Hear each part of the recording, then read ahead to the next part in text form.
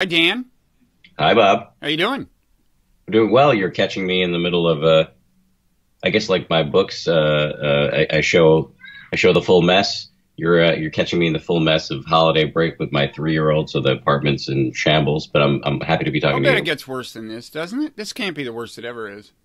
Oh no, no, no. Yes, it gets way worse. Yeah. Okay. So we will extrapolate. Um. Well, let me introduce us. I'm Robert Wright. This is the Wright Show, available on both streaming video and audio podcasts. You are Dan Harris. You barely need an introduction. I mean, if anyone turns on the TV, at on any given day, there's a pretty good chance of seeing you. You work 7 days a week, right, for ABC News? Is that true? Probably six days at a minimum. Often Okay. 7 days. Yes. Okay. So one of those is Weekend Good Morning America, and 5 of those are Nightline. You're co-host on both? Yeah. Sometimes I can get away with just working 4 days on that line, but yes. But this is not the reason we're talking to you. Not the only reason. As if it weren't enough to work as hard as you do as a broadcast journalist, you write books on meditation, including the famous bestseller, 10% Happier, and the book published just this week looks like this for those watching on video. A kind of a sequel. Meditation for Fidgety Skeptics. It's kind of a how-to meditation book. By the way, for those of us who can see, our video audience should know that this is your son. He's the one with blonde hair. You're the one with darker hair. Yeah. He looks like the sort of Aryan version of me. Right. You're the one who meditates. You're the one who needs to meditate. Now, he's very much in the moment, but probably more like a Labrador retriever than a meditator. Yeah, this is a famous Joseph Goldstein line, right? Yes. Joseph is your teacher, your main teacher, your main meditation teacher, famous guy Joseph Goldstein, and he distinguishes between the kind of mindfulness we're after, the kind of being in the moment we're after with mindfulness meditation, and the kind of being in the moment that comes naturally to a Labrador retriever. Yes, yeah. Like as he says, I think being present is necessary but not sufficient for mindfulness. Right. So a Labrador retriever, or let's just say my son, my son's probably is present but not mindful, every time he poops his pants or something like that. But Right. but mindfulness involves a certain amount of metacognition, knowing that you know. Right. And that is not there most of the time for 3-year-olds or Labrador retrievers. Mm-hmm. And so this book, I have to thank you because it solved a problem for me. Ever since I wrote a book on Buddhist meditation, I've occasionally been asked, like, what's a good kind of how-to meditate book? And I never know what to recommend, but this is the book. Well, thank you. I appreciate that. And I don't know how far you got in it, but you might see that I, at the end of the book, recommend a bunch of books for people to do further reading. Your book is the first on. I saw that. I discovered that yesterday as I was approaching the end of the book, and I was deeply grateful and gratified.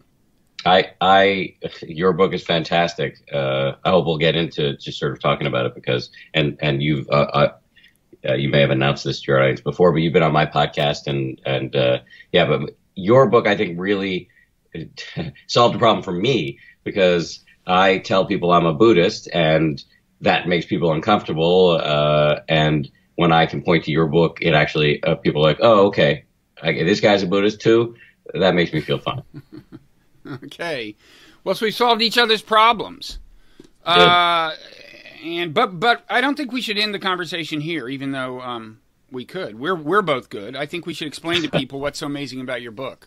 Sure. I'm always happy to do that. No, I really think, I was thinking about this, like what exactly you're pulling off here. And I think part of it is this. First of all, it's not a one-size-fits-all book, which is important. Because different people have different problems with meditating. And maybe we should first say who exactly this is for. It kind of ranges from people who have heard enough to be intrigued about meditation and think there might be something there, but have never tried it and think they have a reason for not trying it. But it includes people who've tried it and it just hasn't worked. And I would say, for that matter, it would be useful for people who have barely heard anything about meditation. But I think it's those first two groups I named that are kind of the target audience. Is that right? Yeah. I always picture, every time I write a book, a man or woman who's extremely busy, and works in a competitive industry and is at an airport feeling vaguely stressed, but maybe not even knowing it, and walks by a big pile of books and sees a title that catches his or her eye. I think about me before meditation. Okay. And that person may have heard of meditation or have considered it for him or herself or not, but seeing the title gets the initial spark of interest. Yeah. And for me, the big initial insight was something incredibly obvious, which is that we all have minds and are thinking. And when you're unaware of the nonstop conversation in your head, it owns you. Mm-hmm. And I had never had that pointed out to me before, even though it's incredibly obvious. Yeah. And once that was pointed out to me, it just all of a sudden this really often quite noxious pageant that is playing out in my head and had been since sentience was revealed to me, and I could see some of the many ways in which I had been a complete moron. And the further you investigate, the more you see, and the less of a moron you become. Right. And now some of this was laid out in your first book, 10% Happier, which is mega bestseller, and very entertainingly laid out, which is one reason it was a bestseller, I think. It's and that sets up this book. Both of the books I think are impressive for having a kind of a narrative drive. And the reason I think that's so important here is because I think a problem you solved is this. It gets back to this fact that it's not a one-size-fits-all approach. There are people who teach meditation more like one-size-fits-all. It's like you have to do it exactly like this, follow the path I followed. You don't do that. If this doesn't work, try this. If this doesn't work, try this. The challenge of that is that, if you're throwing out different things that work for different people or addressing different challenges that different people have, you might worry about losing some of your audience that's not having that particular challenge. This just isn't their issue. But you solve that problem, and I think it's partly through the fact that you turn it into a narrative. And the way you do that is you introduce this meditation teacher, who's actually your co-author, Jeff Warren, for whom you have a lot of respect. And you actually, it's kind of a dialogue almost. I mean, his contributions are in a separate font, and he does more of the hands-on how-to stuff. But as if that weren't enough, you two actually went on this adventure together, right? Which is the backdrop for the book. You like declared yourself rock stars. Is that an unkind way of putting it? No. I mean, you had a bus. You had a bus. We had a rock star bus that was previously used by Parliament Funkadelic, and we pronounced ourselves to be the most boring people who ever used the bus. And then you went around the country, setting up, in some places you'd set up a meditation booth and accost passersby. And then you also had groups you were planning to visit, right? Cops and so on. But it all works. It's really impressive. And there's like a ton of useful information. So what are the biggest obstacles you think you're helping people get over? What are the most common challenges you run into? Well, let me just amplify one point you made. Well, first of all, thank you for everything, all the nice things you just said. I really appreciate it.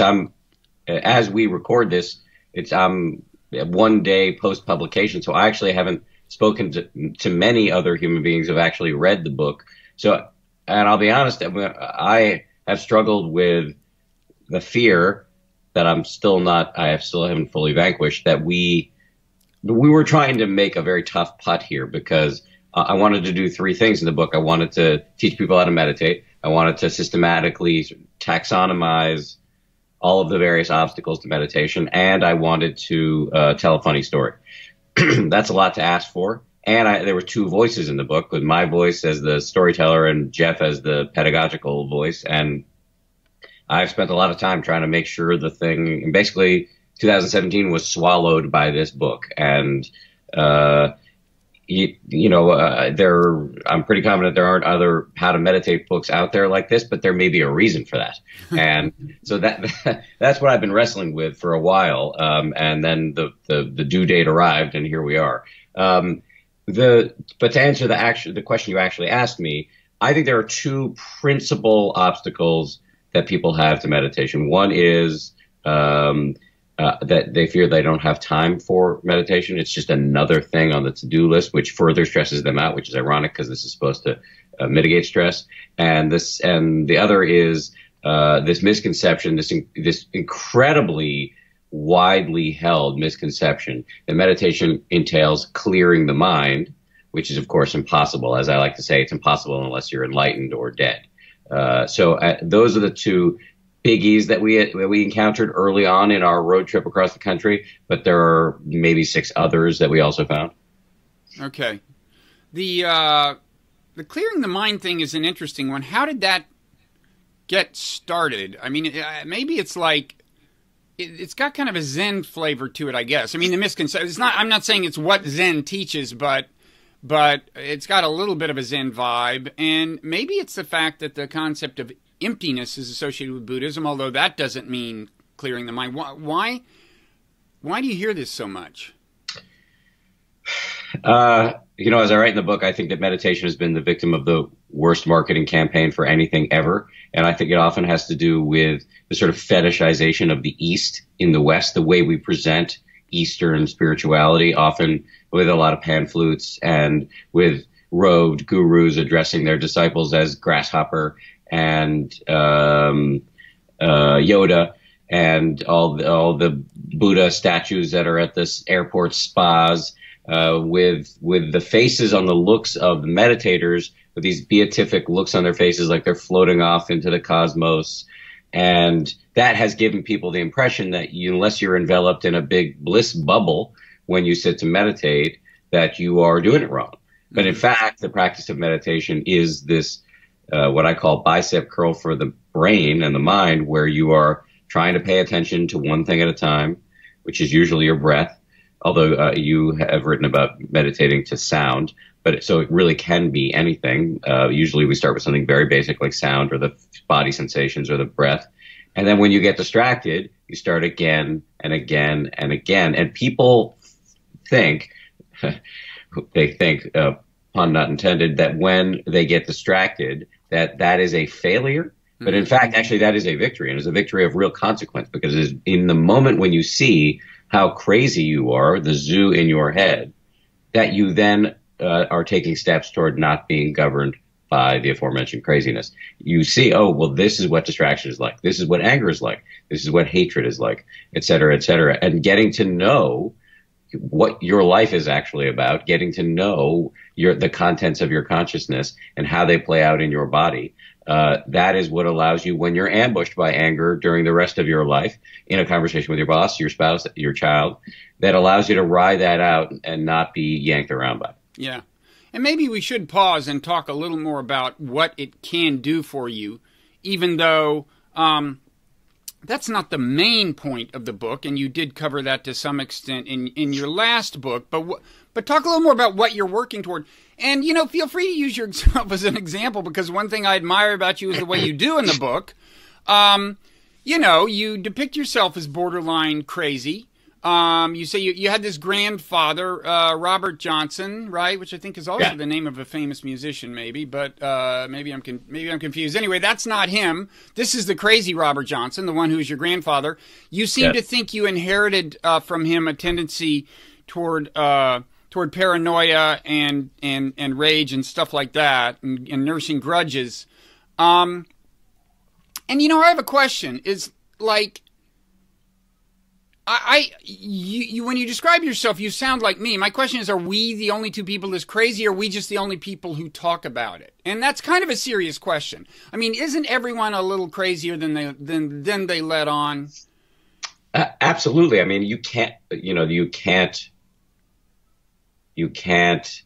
look inside in the process of meditation without seeing that you're crazy. I've never met anybody who's done any significant amount of meditation who hasn't come to that conclusion pretty quickly. It is often the first big insight, by which I mean you arrive at it within seconds of the first time you meditate. Mm-hmm. And it's a very useful insight.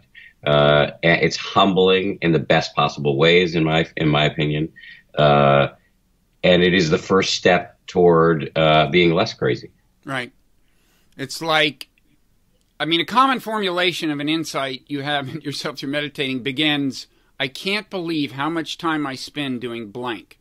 Right? It's like, I was on a meditation retreat once and I just realized, I can't believe how much time I spend worrying about what people think of me. These people don't know me. I'm not talking to them, and yet I'm still self-conscious. This is crazy. But it could be anything. It could be how much time I spend in revenge fantasies or whatever, but you do have to step outside of it a little to appreciate how much time it's consuming. Judging other people. Totally. Judging everything. Absolutely. Wanting, how much time do we spend in this kind of, well, the writer Eckhart Tolle has a beautiful, I like to make fun of Eckhart Tolle, but he's got a beautiful phrase about the background static of discontent. And that is just almost always there. We don't see it. When you start to see these things, it's I mean, the Buddhists use the term liberation, which is a grandiose term. Mm-hmm. There's some technical connotations to the term when they use it, but this is a sort of liberation where once you start to see these mental patterns, you are freeing yourself from them. Mm-hmm. Yeah, it's not too strong a word, even if any of us ever achieve complete liberation. It's what's going on when you become more aware of the things that are pushing and pulling you and leading you to spend time wastefully and pathologically, and you do less of that. Yeah. And, you and I both wrestled with this because you reveal, I mean, I think to a lesser extent, probably to your credit in your book, some of your inner craziness. And, it does involve, it is anxiety producing, especially on my first book to kind of put it all out there. But if you want to talk about the impact of meditation in an honest way and in a compelling way, you really have to put it all out there because that's what's happening in the course of meditation. Right. That is the deal. Joseph Goldstein, the aforementioned Joseph Goldstein, this incredibly brilliant teacher who I have the good fortune to have as my teacher, has this great expression. He was meditating once with another brilliant writer on meditation, Dr. Mark Epstein, who's written a bunch of beautiful books about the overlap between psychology and Buddhism. And they opened their eyes and he turned to Mark and said, "The mind has no pride." And that is the truth. I mean, if you're awake enough to see your mental processes, it is incredibly embarrassing. Yeah. So, I mean, as long as we're talking about your inner Robert Johnson, one thing that comes through in the course of the book is this way of thinking about yourself. Like there are these different voices in your head. There's the part that's him and is prone to rage and paranoia. And then there's the part that's obsessively planning or worrying beyond a point that is useful and so on. And you you talk about this way of relating to them with awareness of them and not with hostility toward them, right? I mean, you actually develop names for them. In the inner Dan Harris is a chorus of people, and you have names for them. Yes. So let me say a few words about this, but I'm going to turn the tables because as I was writing this, I was also reading your book, which I believe I read actually a couple of times, and it overlaps with this idea of modularity that you talk about in your book. So let me say a few words, and maybe you can sort of amplify it if you don't mind, with this idea, this view of this modular idea of the mind. So because we do it in a sort of a less serious way. This actually comes from Jeff Warren, my co-author, who's this phenomenal meditation teacher from Canada, who I took on this bus trip across the country. And made a lot of Canadian jokes in the process. He sort of diagnosed in me a real grim, eat your vegetables, Baton Death March, Gulag-esque flavor to my meditation practice. You got to do it, but not a lot of joy in the process. And he was right. And I had been vaguely aware of this. but I didn't really want to face it. And we identified that that I had this sort of voice, this inner meanness, a character that could sort of take over for me. Robert Johnson, my grandfather, who was kind of a nasty character, one of my early memories of him. I don't actually tell the story in the book, but I have this clear memory of my grandfather, stern Yankee figure in Massachusetts. When I was a little boy, my little brother and I, he got his first VCR, and I remember him taking us into the living room to show it to us, and he punctuated his little show and tell with, "If you touch it, I will break your arm." That was, he was talking to an 8 and a 7-year-old. That was the kind of guy he was. And interestingly, later in life became very sweet. And Jeff and I were talking one day about my inner Robert Johnson, which mostly was self-directed, would come out in self-laceration when I would get distracted during meditation, notwithstanding the fact that I was always lecturing people about the need to start again and again and again in meditation, but also could be external too. I retain the capacity to be a little moody.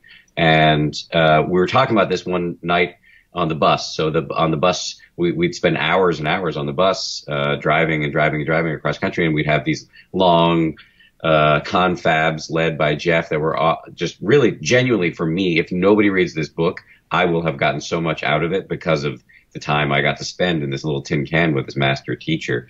And Jeff made a recommendation that I really resisted, which was, he said, look, we all have neurotic programs that take over our consciousness at various points during the day. So you have an inner Robert Johnson, but there are other modes into which your mind will go. And why don't you, he said, what I do, Jeff, I name them. I give them little names, and I greet them with some friendliness rather than hostility every time. So he talked about one inner character of his being El Grandioso. Jeff has struggled with insecurity as a consequence of having ADHD most of his life, which is a whole other thing we could talk about, because he's a meditation teacher who was suffering with imposter syndrome. And I thought that idea was very cheesy, and I didn't really like the idea of, seeing these various neurotic programs arising and giving them names. It just struck me as a little silly. But I pretty much reject every good idea the first time I hear it. And over time, I realized that the answer to unlocking some of the eat your vegetables, grin and bear it, or not grin and bear it, nature to my practice was actually to introduce a level of inner congeniality. So I started to name these inner programs. So there's Robert Johnson, there's Julie, the cruise director, who's kind of the inner logistician, always planning what's coming up. There's a character I called Sammy, after the novel What Makes Sammy Run, about a really sharp-elbowed entertainment figure who's just maniacally ambitious, because I definitely have a lot of that, and on and on. So maybe 5 or 6 characters that I see tend to take over the mind. And this is actually in some ways like a version of what the Tibetans have been doing with these deities they've created. The Tibetan Buddhism, as I've heard it described as kind of the psychedelic version of regular Buddhism, where they create these deities which can represent anger and other inner characters. And this is just a sort of a quirkier, more bespoke version of that. And I found it, for me, has been, notwithstanding the goofy veneer, has been a great way for me to create some distance, to see these modes with some distance, and not to take them so personally. And over time, not taking the contents of your own consciousness so personally. That is another aspect of liberation. But let me just stop talking and let you take over and add some a little bit more scientific bona fides on top of this. Well, I would just say that this is what you're describing is very consistent with a model of the human mind that has a lot of support in psychology, especially evolutionary psychology, called the modular model. That term is used in different ways. For present purposes, it just means that the mind, far from being this kind of like unified thing, consists of different parts that evolved possibly at different times for different things. And, sometimes it's said it's more like a Swiss Army knife than it's a general purpose. It has different blades for different functions, and they take over at different times. And really extreme versions of that are things like jealousy, when it's clear, like, whoa, that's just somebody else is in charge at this moment during a jealous rage. But it's also true in subtler ways, you know, like this is the one that worries about this kind of thing. And this is the one that is resentful, you know, of certain kinds of slights. This one is resentful whenever you feel that your status is being given short shrift or something. So yeah, it's totally consistent. This idea that there's the different actors in your mind is almost literally the way it's viewed by a lot of psychologists. You know, in reading your book, the image that came to mind for me, this is not a perfect analogy, but the magic 8-ball. You ever play with a magic 8-ball and all these, there's some disgusting liquid in there, and then these different tiles come to the surface, and that's the one that's visible at that moment. Forget what the tiles say, because that's disconnected to actually the pieces. It's just that there are these different characters maybe in the mind that are competing for salience, and when they do, often with the strong ones like jealousy, they can color everything. Right. And what people can learn through your book is the actual technique by which you start to have some control over which actor is in charge at which time, and whether you follow the guidance of a given actor. And it's shockingly simple and yet overlooked all the time, by me at least. And it's the mechanism is always the same, and it's mindfulness, which is just seeing clearly what's happening. In any moment where you see clearly what's happening, you cannot be owned by it. And that is, I mean, it may only last a nanosecond, but this is a infinitely renewable resource, always available to you. I mean, I just came back from a meditation retreat with Joseph Goldstein, where one of the many takeaways for me was, oh yeah, this thing or no thing is always here. Mm-hmm. It's just whether I want to avail myself of it. Yeah. John Kabat-Zinn, who famously started mindfulness-based stress reduction and just put mindfulness in a completely non-Buddhist context, and did a lot for the practice by doing so, and kind of using it in this explicitly therapeutic way. He says mindfulness is simple but not easy. The basic idea of what you're doing is simple, and when you when you do it successfully, if I might use that word that is frowned on by certain, the word succeed is frowned on by certain meditation teachers for reasons, we may get into, but in any event, when you do it, it feels like this shouldn't be hard, but it is. It's hard to it's hard to persist in the practice that makes you reasonably good at it, and that's one place your book comes in. I mean, we're back to the many reasons you can either not try to meditate in the first place, or try it and fall off the wagon. The ego is, the thinking mind is, and the more you see it, the more I see it clearly, the more diabolical it reveals itself to be. Is incredibly creative and relentless. It knows you so well, and it is so easy to get carried away, because the thinking mind is great at carrying you away. Right. Well, and when you think about it, like in the morning when you think, you get up some morning and you have like an excuse for not meditating, that is one of the actors. Yes, it is. That's one of the actors talking. Yes. Yes. Don't listen. Yes. Don't listen. Yes. One of the techniques for dealing with this, I found this on my most, and we talk about it in the book, and I just saw it so clearly on my most, I just got back 10 days ago from this retreat, is mental noting, which is just as things come up, it's like you have this nonviolent machine gun in your head that's firing off words, whispers in the mind, where as that voice comes in to tell you, you know what, maybe today's not the day to meditate. It's just, that's doubt. That's doubt. Mm-hmm.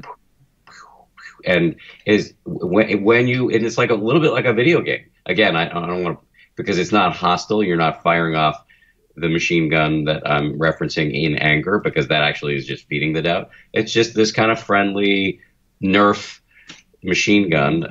This is my wife in the background, Bianca. Bianca. Yes. I've read about her. Yes, she's in the book a lot. Hi. She's saying Hi, hi. Bianca. She's a little mad that we're doing the interview while the apartment's a mess. So that's on. Maybe as a way of compensation, we should spend the rest of the time talking about her. Yeah, well, she's also hates being talked about, so that would be another way. I've forgotten her already. That will be what we do in exchange for her letting you do this. Is I've forgotten who you're married to. Yeah, well, Jane?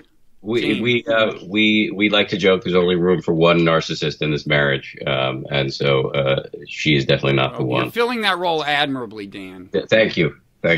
And by the way, I should just quickly add, I haven't mentioned your podcast, the 10% Happier podcast. Fascinating conversation between you and your wife, Jane, I believe is her name. Yeah, Jane. Yeah.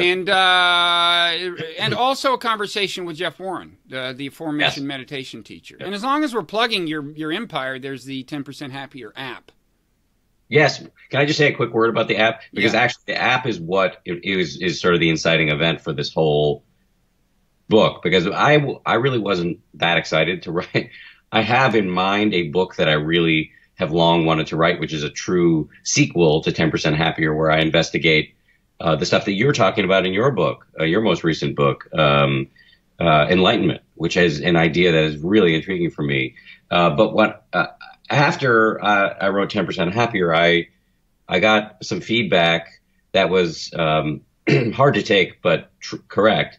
I got a call one day from a name I think you'll recognize, Daniel Goleman, who wrote a really seminal book called Emotional Intelligence. He's a former New York Times science writer.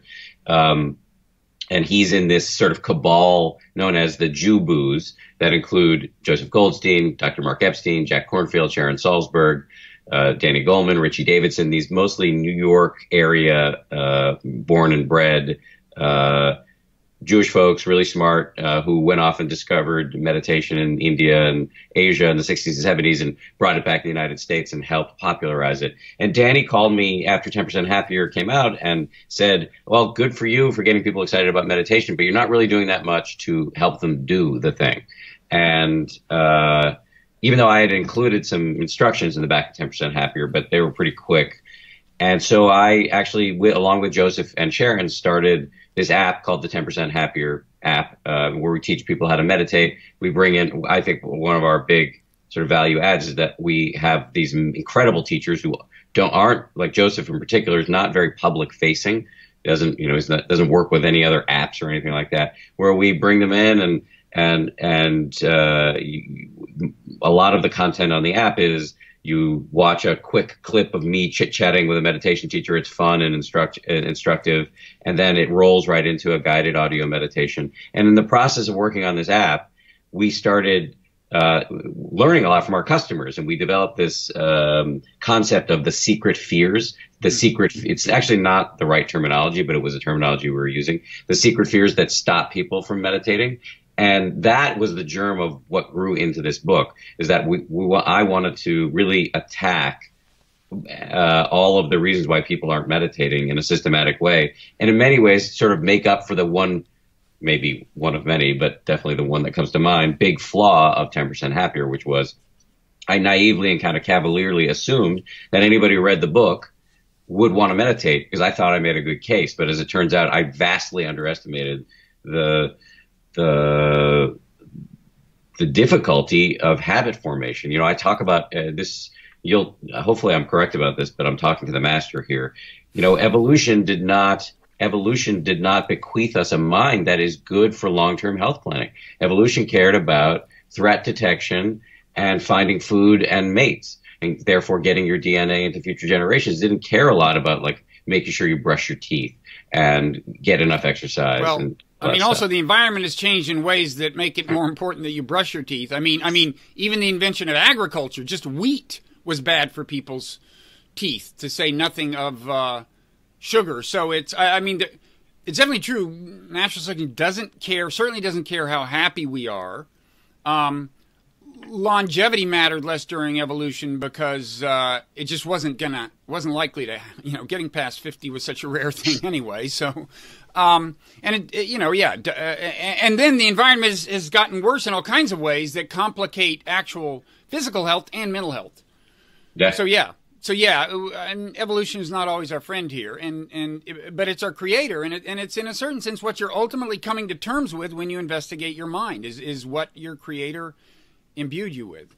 Yes, I mean that's one of the many sort of primordially pleasing things about why Buddhism is true, because the mind likes. I just see this over time with meditation. The mind likes aligning with what is true. It just, even if it's harsh, I heard this expression when I was on retreat recently. There was a teacher giving a Dharma talk at this retreat center where I was talking about death. And this is her phrase, that people, the vast majority of human beings don't want to talk about death. But actually, if you talk about it frankly, there's something about it that the mind likes. And that for me was true reading your book and hearing about our creator, this impersonal creator of evolution, and what it's left us with. There's something very pleasing about seeing the truth of that, and then knowing that there are hacks.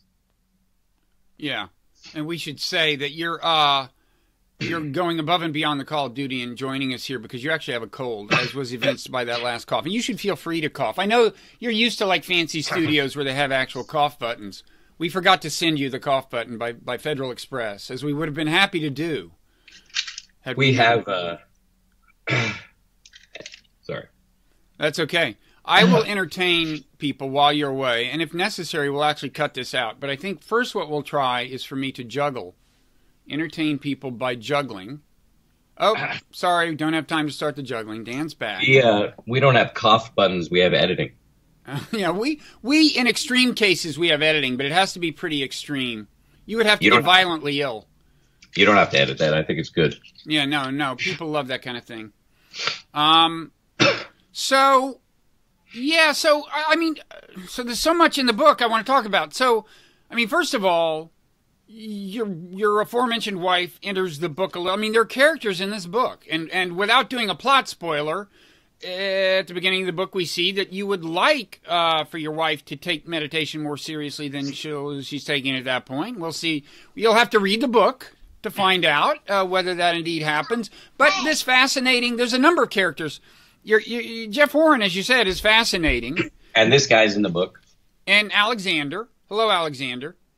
Say hi. I hear you're going to a circus today, Alexander. Is that true? It's going in the blue tent. In the blue tent.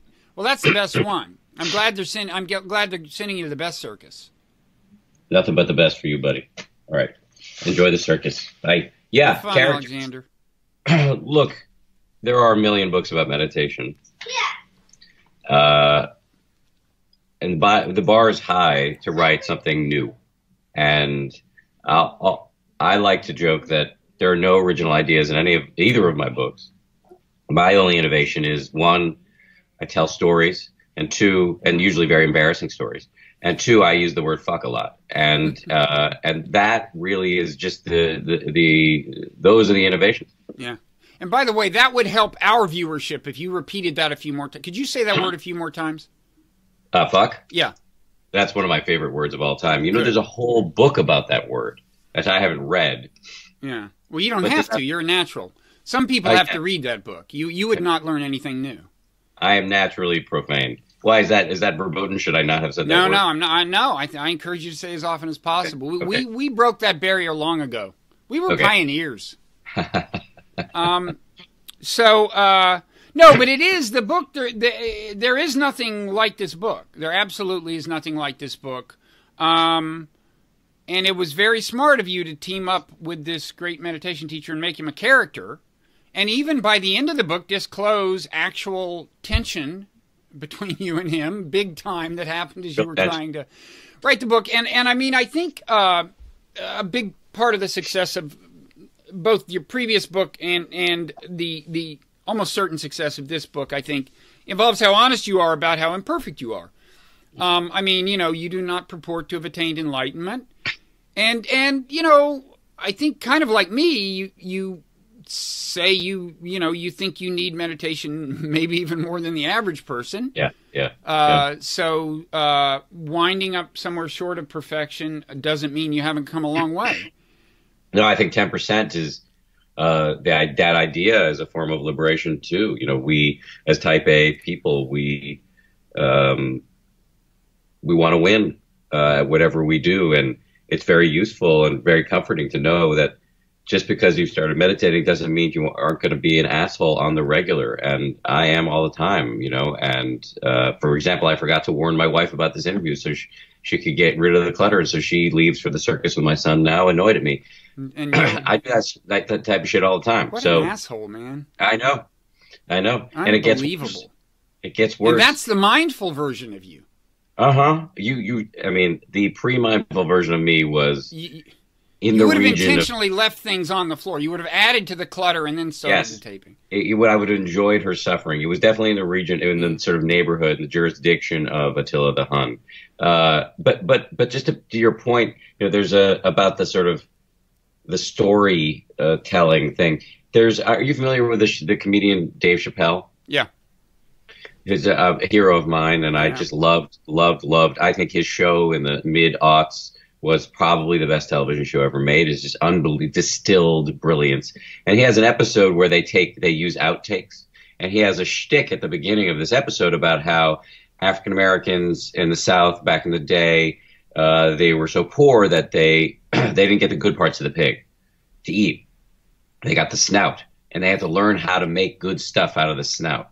And for me, that is just the guiding principle of when I'm writing a book. Like, so many things went wrong on this road trip. We almost killed each other. There was internal fighting. There was Jeff and I in the writing of the book almost killed each other. And for me, that's snout. And we could just make good stuff out of the snout, and always being attracted to that and not trying to create some pretty rosy picture, because I think it's really a relief to people once they realize that perfection is not attainable. It's not what's on offer here. It is just relating to life's vexations and vicissitudes in a more supple way. That is what is on offer. And maybe apologizing more quickly. Right.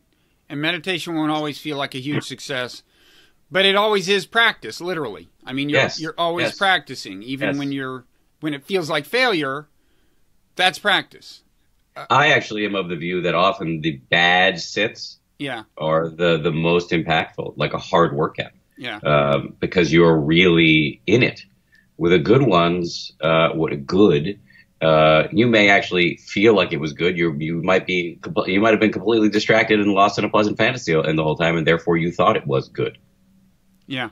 So you, on this issue of how demanding should you be of yourself in terms of sustaining your practice, you adopt, I would say, a pretty lenient, in a certain sense, stance in the book. And I'm wondering if you kind of struggled with how severe to be, right? I mean, there are the people who say, look, you should do 40 minutes every morning, and if you don't, you screwed up, and you shouldn't settle for less.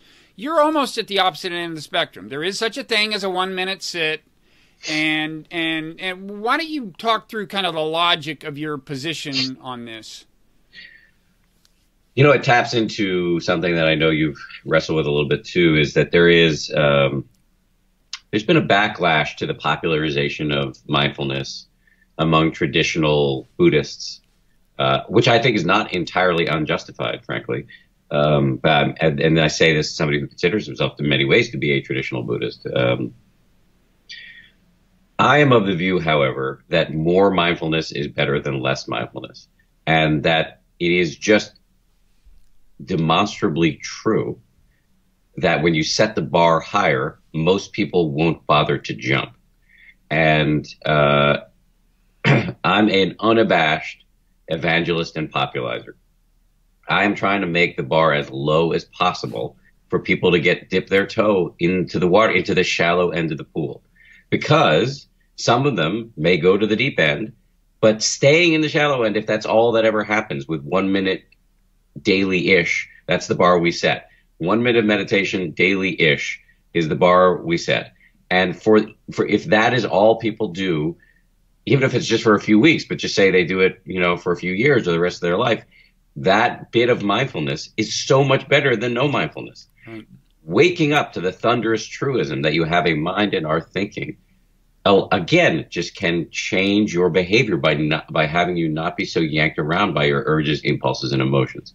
And to me, that is the important thing. And I also did I did a reasonable amount of research into behavior change science, the science around habit formation, and that's where you really see that we are not wired as Homo sapiens sapiens for success in adopting long-term healthy habits. And so if you want to get people on the road toward adopting this habit, you have to understand that we resist this. We resist it even when we know it's good for us, and perhaps even especially when we know it's good for us. Mm-hmm. And so I'm just trying to create a stance. It's like there's a great thing that I once saw Elaine on Seinfeld talking about how she deals with skittish men.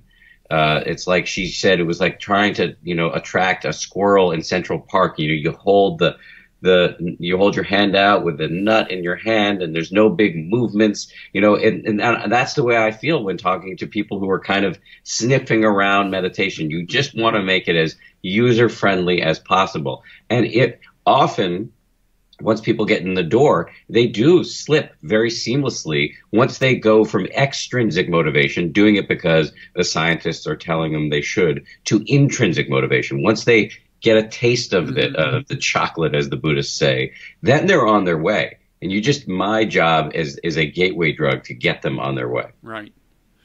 And, the thing about a 1 minute sit is, I heard a kind of a related thing from somebody who once said, your rule should be every day your butt hits the cushion, period. That can be all. That can be all that happens. Then you get right back up.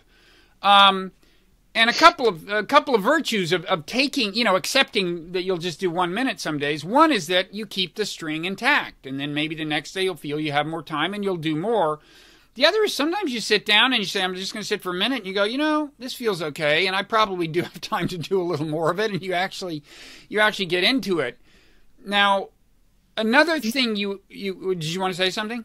Or no, I was just agreeing with you. Yeah, okay. Another thing you emphasize is carrying meditation into the day, off the cushion. Yeah. You have specific exercises you call free range meditation or something. So you talk about how specific kinds of activities can be, how to direct your attention during specific kinds of activities to make them kind of meditative and so on. But it seems to me that's a big part of the payoff, is carrying it off the cushion, right? Right. We don't, as the brilliant meditation teacher Sharon Salzberg has said, you don't meditate to be a better meditator. You meditate to be better at the rest of your life, or as I would say, to be less of an asshole to yourself and others. And that's the point. And carrying it through the rest of your day is the point. All of a sudden, these moments that we use to suffer, waiting online, waiting for an elevator, waiting for our computer to boot up, we can actually use to tune in to whatever is happening. This starts to change your actual life, not your life as you imagine it, but your life as you live it. Mm-hmm. Yeah. Just the other day I was at a party and I really wanted to hit the dessert table. So I started walking over there and I was intercepted by somebody I know who's very long-winded. And I didn't want to be rude. I really felt the urge. I really wanted the dessert. And what I was able to do, because I meditate, was actually look them in the eye as if I was very interested in what they were saying, and just observe the urge for the dessert mindfully, which kind of takes the sting out of it. And it wasn't a major triumph, but I didn't have to feel guilty about having been rude, and ending the conversation before the person wanted to end it. This may seem like a small triumph, but the point is, there's a wide variety of circumstance. The more extreme are when you're going to actually scream at somebody, right? Yes. And Jeff Warren, he has this idea of riding the urge. He talks about this in a very good way. And the book is interspersed with his very good ways of talking about these various things. But Can I say something about that moment that you sort of demonstrated as not being that big of a deal? But I actually think this is, since we established the motif of liberation early on, let me continue to work it. liberating in two very meaningful ways. One is we are so often just completely owned by our desires, and they become compulsions, they become obsessions, but actually they're just little pulses in the mind if you look at them. And it is incredibly liberating to watch a desire pass. That urge to go to the dessert table starts as this little invisible pulse that, as Joseph would say, is little more than nothing in the mind, and it becomes locomotion. But actually, if you're awake enough to catch it, you can see it pass. And what does it taste like when it's gone? That tastes like freedom, frankly, because you see, oh, this thing that seems like a monolith is just a passing nothing. So one. Two, the other liberating thing about it is we tend to blame ourselves for what we feel. There's a great way for the ego to tell a whole story about what an asshole Bob is for not wanting to talk to this well-intentioned person who just needs a little bit of care and feeding, like a ficus that needs to be watered, a little attention because they want to say something to you, probably for reasons of affirmation that they're looking for. And stingy Robert won't give it to him or her, and because he's focused on his chocolate obsession or his little white powdery donut. No, it's the chocolate, actually, in this case. In this case, the chocolate, right? Some days it's donuts, some days it's chocolate. And no judgment here. And the whole story arises about what a bad person you are, which of course just reinforces the idea of Robert. And the Buddhists have a great expression for this. Second arrow. I don't know the exact parable, but it basically had a guy walking through the woods one day and he gets hit by an arrow. Back in the day, I guess there were arrows flying. And so there's the pain and insult of the arrow piercing your flesh. But then there's the second arrow of, why am I always the guy who gets hit by the arrow? Now I'm not going to make it to dinner tonight, blah, blah, blah. That's the second arrow that we insert voluntarily, and we do it all the time. It's not your fault. You don't know where the desire for dessert came from. The mind is a mystery. It's a void. We don't know where this shit comes from.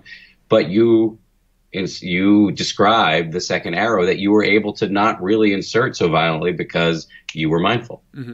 Now, this leads us back to something we touched on a little, but the idea of, once you have acquainted yourself with the various players that constitute your mental life, taking a kind of a friendly attitude toward them, which isn't to say you're accepting the things they want by any means. In fact, you're liberating yourself from their dictates, but you emphasize, and maybe this is Jeff Warren's term, friendly, I don't know, but having a friendly attitude toward them. And I want to emphasize to people that I can hear some people right now kind of saying, oh, this is exactly the stereotype of like, New Age mush that I fear, right? It's like, oh, be a little kinder to yourself. And I want to emphasize that both you and I are people who did not, in your book, I remember you say, okay, so I tried this loving kindness meditation, which involves being kind to yourself as a starting point. Yes. And you're kind of like, I forget, but it's kind of like, well, maybe I was in a hurry. It wasn't a bad. The sense is that it didn't really stick. I say basically the same thing in my book. It doesn't naturally work for me, and I really have not totally yet bought into the idea of being kind to myself or loving myself. I really haven't. That said, I think both you and I are sold on how ultimately, directing harsh judgment toward yourself tends to be self-defeating. And I'm not the kind of person I'd expect to say that, is what I'm trying to say, and neither are you. Right. So this was the big lesson I learned in the book personally. Why this book will have been worth it, even if it's an utter failure and embarrassment. Because we were discussing before Jeff's accurate diagnosis of my practice of having a death march flavor to it. And I was a huge hypocrite. I was walking around telling people that the game of meditation is noticing you've become distracted and good-naturedly escorting your attention back to your primary object of focus, usually your breath. But I was not doing that. And when you are excessively applying the internal cattle prod, which is what can make us so successful in our lives in many ways, in our professional lives. It gums up the works. It diminishes your resilience. It diminishes your resolve. It bogs you down. It becomes you in endless loops of doubt, and actually introducing, every meditation teacher talks about having a flavor of self-compassion or loving kindness in your own practice, and I have disregarded it for years. But when Jeff talked about it, just in terms of a simple flavor of friendliness, even toward yourself, toward all of these dramatis personae that come up, these modes, to put it in the sort of modular way that you've talked about it, just seeing that with some friendliness it makes the whole thing go more smoothly. It's this weird video game where you can't make any progress if you want too badly to make progress. And you're, self-flagellating in order to get better, which is, of course, what we do all the time when we're going through business school or law school or college or trying to get better at our work. But in fact, that is in meditation self-defeating. And in fact, what I've learned is that actually taking the attitude of having some inner friendliness into the rest of my life has actually made me much better at the things I've been trying to do all along. Right. So that leads us to this question you address explicitly in the book. You look at common fears people have about meditating, common questions. One of them is, will I lose my edge? And I mean, to really examine that in crystalline form, you actually go talk to cops about meditation and so on. But talk a little more. It's not an unreasonable fear. No. And I don't, in a certain sense, I don't think it's totally unfounded. I mean, there's certain competitive obsessions that you may see diminish. And it may be a result of a change in your value system. Like, I've decided that making as much money as I can is not the most important thing. But that's separate from saying you've lost your edge, that you're no longer doing things well. Anyway, as I leave my views on this aside, just talk about, I mean, you're the perfect person to talk about it because you do more than any human could expect to do. I mean, to have written this book and gone on this tour in a very short period of time, it all happened in about a year, right? Yeah. Yes. And while you didn't take any kind of extended vacation, did you really, from your work? No. And you're working, like we said, at least 6 days a week. So talk about this losing your edge thing that does not seem to have happened to you. Well, there are cul-de-sacs. There are pitfalls where you can lapse into passivity or resignation, but that is to misread what the point of mindfulness is. Look, the Buddha was very ambitious. He was really proud of having built this whole. By the way, he didn't call it Buddhism. Oh, the English scholars who discovered his writings in the 1800s, they coined that term. He just called it the Dharma, the law. He was very proud of what he'd built in terms of a philosophical and practical foundation of these cadre of monks and nuns. He hung out with kings and merchants.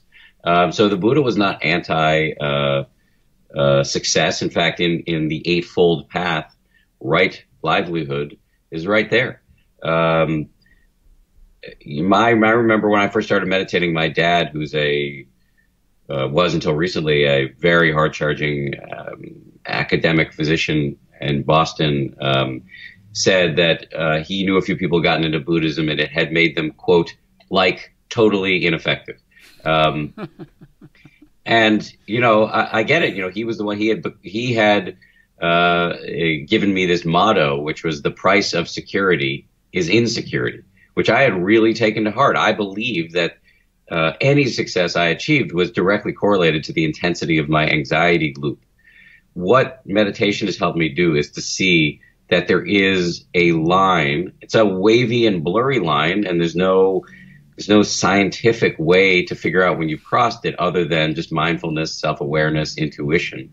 But there is a line between useless rumination, resiliency degrading rumination and what I call constructive anguish.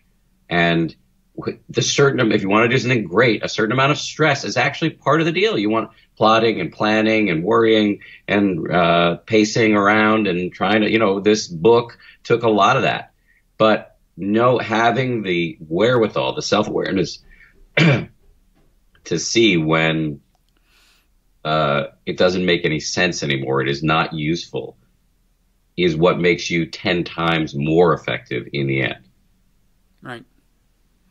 And you're a living testament. And we are, we're at the 1 hour mark where we typically stop. Is there anything else you want to say about the book? No.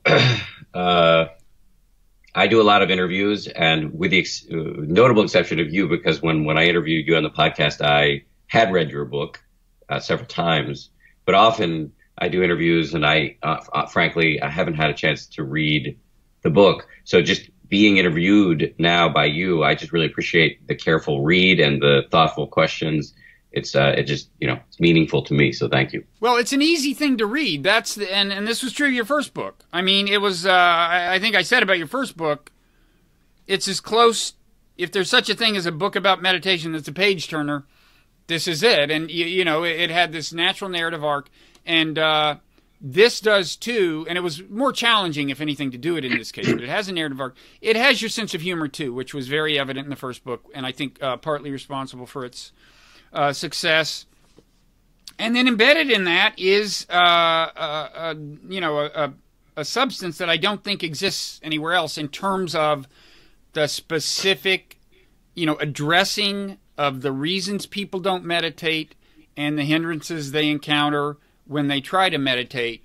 I'm not aware of anything that that addresses as big a variety of these things. And is thus useful to as many different people as this book. So that is the book, Meditation for Fidgety Skeptics by Dan Harris. And then there's the app, 10% Happier. There's the podcast, 10% Happier.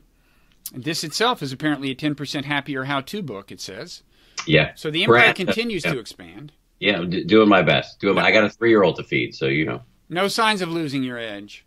Not yet. So, and then where do we find you on Twitter? At Dan B. Harris. Okay. All right. Well, thanks, Dan. Sorry you've got a cold. You soldiered on admirably, and we appreciate it. Thank you for putting up with it. My pleasure.